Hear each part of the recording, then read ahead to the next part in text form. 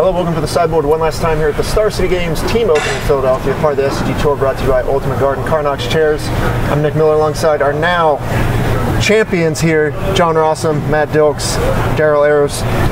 This is a couple of trophies for Mr. Rosum here, second for Daryl. Second, yeah. First one for Matt, though. This year, you destroyed Season 1. Modern was the name of the game. Amulet did it all. But you guys came up short. A bunch of team events, a bunch of individual events. You get the job done today. How's it feel?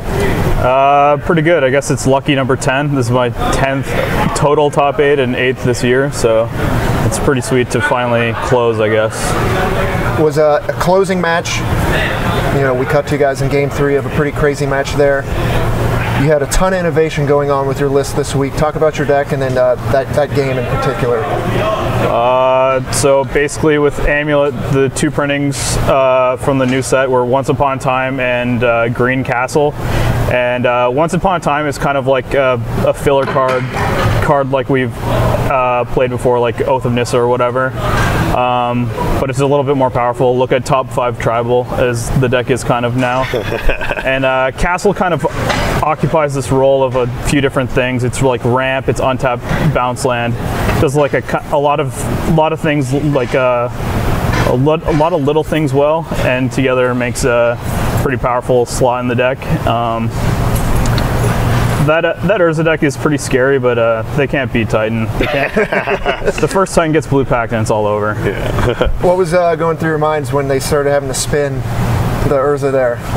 That I was gonna 100% lose to some. I couldn't watch. I just couldn't watch. I turned my seat around. I just could not watch. I felt like we were like a hard log. You have to get so lucky. Like his first spin was really good, but he had to hit a PO. Like he had to basically hit perfects, because if he had anything, he would have played it already. Yeah. I couldn't. Oh, sorry. I couldn't even watch that game because he mulled the 5, and his 5 was like Breeding Pool, Castle, Amulet, Pact Negation, Azusa. He drew Summoner's Pact. Like that's a good draw step. Drew Titan. That's a bad draw step. Drew Titan. That's a bad draw step. On the last possible turn, just like Simic Growth Chamber off the top. I'm like, oh my god, we have a game. So. Yeah, that's another game too, because we only had two mana in play, and then when we drew the Simic Growth Chamber, we got to play it with Azusa, and then we got to play it twice and activate Castle. So it's like that's another game where Castle accelerated us by 1 without having to be while being an untapped source for like stuff like Amulet or Scout or Ancient Stirrings. Plus, you had Feel of the Dead going on in your deck. Speaking of which, John, Golos was everything this weekend. Yeah. You played, I have to imagine, double-digit mirrors at some I think I ended the weekend at. Oh, I played 3 mirrors in top 8, so yeah, I think I ended at 11. And how did you do? I lost 1. I went to Game 3 of a lot of them, and it didn't. There was only 1 that ended in an unintentional draw, but that draw locked us for top 8 anyways. But there was a lot of Game 3s undecided. So. A lot of games going to time. This is the longest tournament we've had this year by a long shot.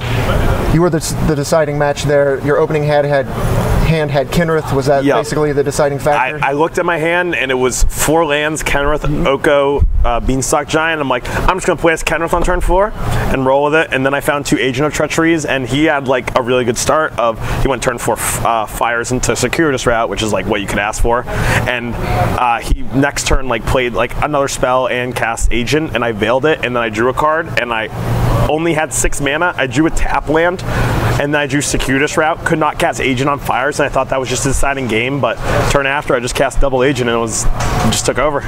Fitting in stealing the Fires of Invention. Yeah. The 2 Lotus Box decks dominated the weekend in the standard seat.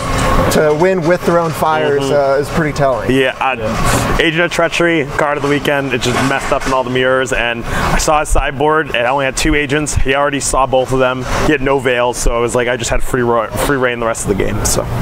Daryl, finals didn't go your way, but your deck that you won the PTQ with was basically the deck of the tournament in Legacy. So many people were playing it. You know, you've made a massive impact on the format. You know, once again, it seems like anytime your Delver deck has an ape in it, you come out with a trophy. Yeah, I do a lot of monkeying around, but yeah, a couple weeks ago at GP Atlanta, I won one of the PTQs playing like 72 of the same cards or so, and then people started testing like a lot of the a lot of like my friends and acquaintances started testing it and just kind of crushing, and we're like, I think this deck is great. Like Stifle seems to be like in a really sweet spot right now. Where do you go from now? Do you just stay with this, or? I'll figure that out for the next Legacy tournament. We've got a few months. Rosum Standard, where does it go from now? How do you honestly build your Golos deck to be the best deck now? You just play the Fires one. I think that's just the way you do it. That's just the best deck in all the mirrors. I thought I had no chance in game one, but he just drew really bad, and I got to answer a. He basically had a Fires in play the whole game, but I was able to answer basically everything else, and I got to use my one Fae of Wishes to get in the gate, so I could just counter any spell he got out of his sideboard, and then I won the game with 2 Beanstalk Giants and the Giant Wrath on the stack, just attack for 26. Dilks, Ayers, you two, along with Edgar, made a lot of top 8s, but you just couldn't seem to get there in the end. Pick up Rosum. Upgrade, downgrade? Maybe side grade. I'm not sure. Oh, damn. Like Rosum, Rosum seems to close. This is the 2nd trophy already. I think Edgar's sitting on a hard 0, so that's definitely an upgrade there. But I'm not sure. Me and Matthew will have a little tribunal and see who we can pick up the next one.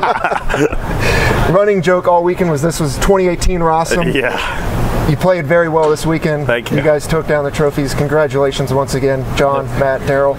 Any closing shout-outs? Yeah, I would like to give a few. I want to shout out my amazing Lotus Box teammates. All of them, you don't need to name all of them, there's 8 of us, but they all know who I'm talking about. They're all great. The one person I worked pretty extensively with this weekend was Edgar. Edgar and I played basically the same 75, all spells included, and without him, I probably would not have learned some of the things I did about the mirror or used anything. And another person I'd like to thank is my really good friend Oliver. He helps me, like, he fixed my mana base in such a way where I think it was just way better. I think Edgar's was good, but I had a lot more untapped lands, and he's been a really good friend to me and really supportive of when I've been losing, so appreciate him. Either of you?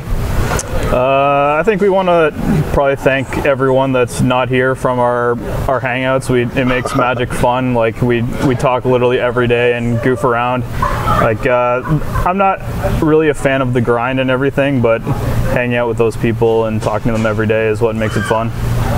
I actually wasn't going to come to this. I was going to play in the online mocks, and like 2 weeks ago I decided to come because of for placement for buys for next year.